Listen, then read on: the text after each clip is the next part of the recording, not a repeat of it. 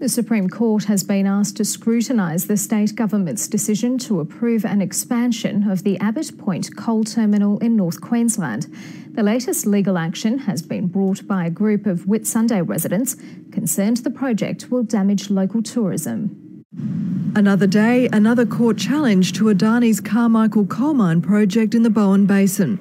This time the objection comes from a group of Whitsunday residents. They're worried about water quality, but more importantly, they're worried about their jobs. They fear the planned expansion of the Abbot Point coal terminal near Bowen will have grave consequences for the Great Barrier Reef and tourism. The project will see 1.1 million cubic metres of seabed dredged and dumped on vacant land beside the existing terminal.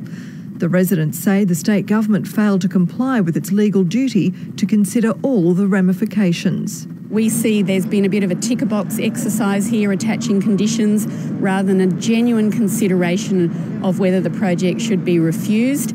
Adani says its Queensland project has been subject to 10 court challenges, and the impact of the activist-driven delay will be felt most keenly in Bowen, a community crying out for jobs and investment. That's absolute rubbish. We are professional lawyers. Don't forget, Adani has lost a number of the cases in court. The opposition wants an overhaul of the appeals process. This is a project that has been through rigorous environmental approvals processes at both state and federal level over the past 6 years.